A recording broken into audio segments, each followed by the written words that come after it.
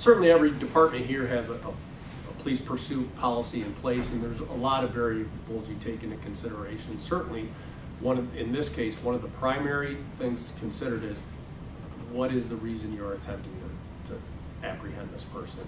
And as the Sheriff Bevere stated, we knew he was involved in a shooting incident in Lenawee County, was believed to be in possession of a handgun, so the need to apprehend him was great to start, but then once he started firing at law enforcement officers, the need to apprehend him became even greater.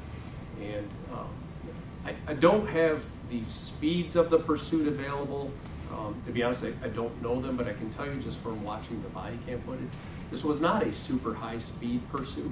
The speeds never got way up, in excess of where we would be looking at this and saying, are these speeds too high to continue? But in this serious of an incident, the need to apprehend him to protect the public was very great, was much greater than the risk posed if we decided to let the guy go.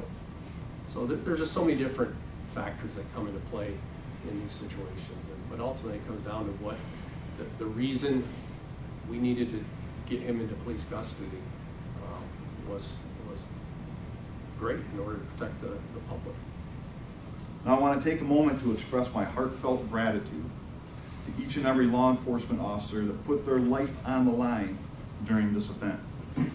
In the face of extraordinary danger, they showed incredible courage and unwavering dedication